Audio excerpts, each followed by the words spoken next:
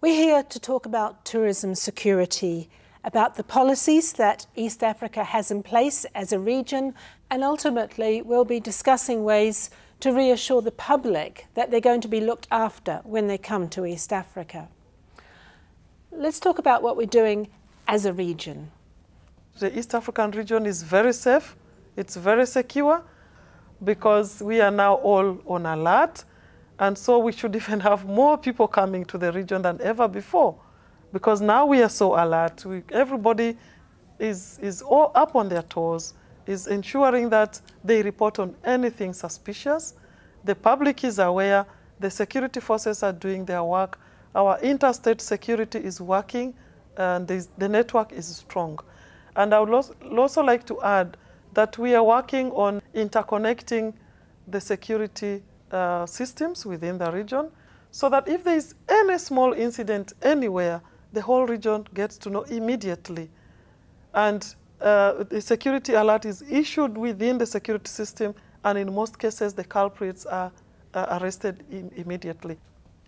Okay, so I'd really like to hear what individual countries are doing and what sort of reassurance you'd like to give the travelling public. Could we hear first of all from Tanzania? What Tanzania has done in recent years, first of all, is to establish a dedicated unit within the police force. This is a diplomatic and tourism unit police force. And over the past couple of years, the main task has been to equip the officers that are deployed to that unit with the necessary skills and technology. The police unit has dedicated several hotlines, telephone numbers that visitors would be able to call. They save that number, the hotline, on their cell phone so that it's within reach. As soon as they see something that's suspicious, something that is may be threatening their security, they'll simply push a button. Kenya. Obviously, the world's eyes have been upon you, and you also probably have the highest profile as a tourism destination here in the UK. What steps are being taken now to perhaps reassure the public that Kenya is once again or will be a safe country to visit? As a country, we are stable. We have, as a result of the recent attacks at Westgate, we have mobilized our entire forces, the internal police. We also have within the villages a major tourist sort of destinations. We have been able to enhance security. We also have the dedicated police force that deals with matters to do with the security for our visitors. And of course, within the various parks where tourists normally visit with the tour buses, we have also have units deal with anti-poaching, and they also deal with any kind of security threat that they can see. The government has also raised the general awareness that we can have threats, some of them, of course, external. One of the main reasons why we have been having some of these issues is because of the deployment of the Kenyan security forces in Somalia. And the reason why we went to Somalia, of course, are well known. It was as a result of the Al-Shabaab forces themselves coming for tourists from Lamu. And as a result of which, of course, we had to make sure that that kind of situation must be brought to an end. Rwanda is another country that constantly, I think, is concerned about foreign travel advices and about reassuring people that it is a safe country, or at least it's a safe country, and you're taking steps to make it so. Can you tell me a little bit about what's happening there? When I look at security, and maybe related to tourism, and the story of Rwanda that many somehow still have in their minds, the first element that the country did in order to develop was actually based on security. That was the most important element, and ensuring that there was safety and that would provide a confidence. Today, yes, there's still some work to be done in terms of the perception, I would say. But we've also seen a lot of indexes that show that people actually feel very safe in Rwanda. And that's something that is across the board. So whether it's at the district level, households, both for the Rwandans and also the visitors. And as a consequence, we've seen a lot of good progress, notably in doing business, for example, which is one of the recent one we've seen last week, the World Bank doing business report that puts us as the second best country to do business. So in Africa after Mauritius. So I think, and 32nd in the world. And to be able to achieve that, the first element has really been to reassure people. You can actually do business, it's safe, and of course it's a constant work that people need to do. Of course, the travel advisories, as you mentioned, is still a challenge. We work very closely with the different embassies in the country.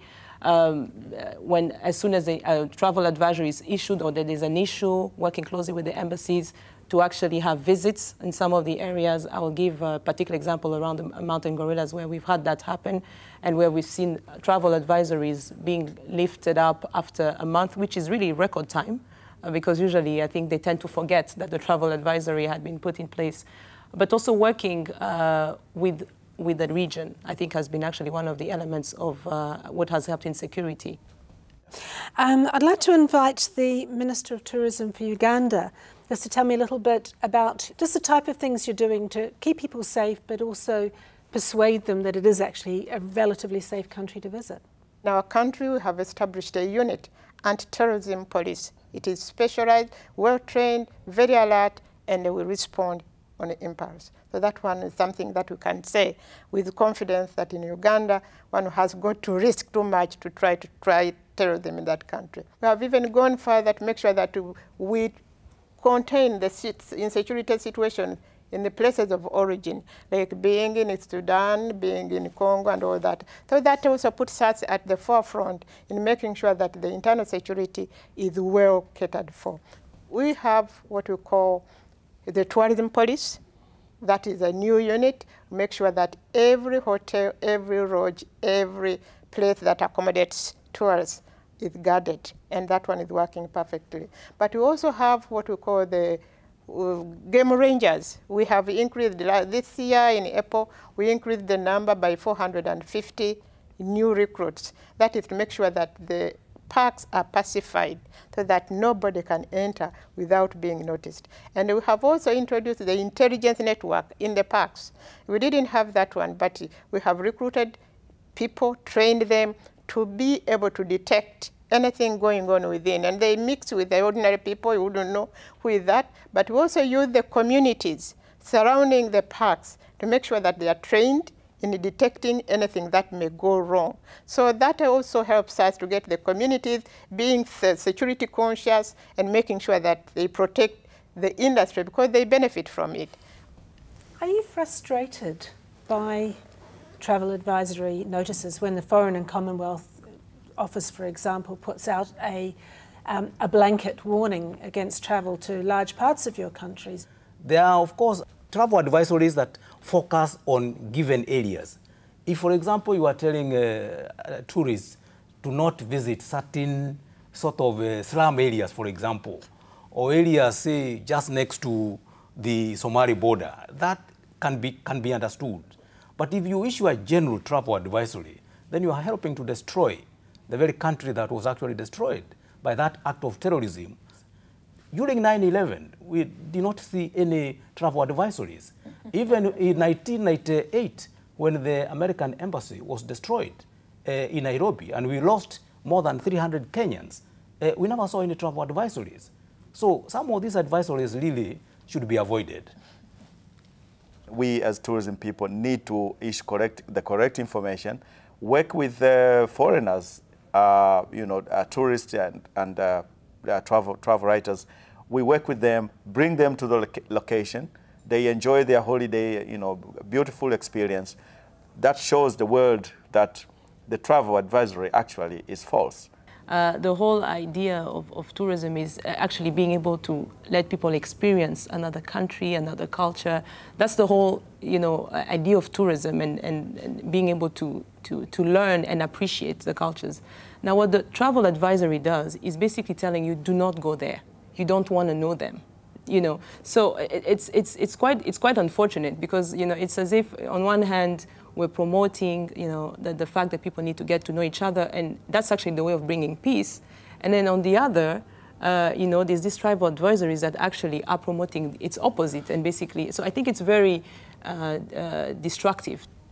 How optimistic are you that you will be able to overcome the perception still, that do exist still, that your region is sometimes a dangerous place to visit?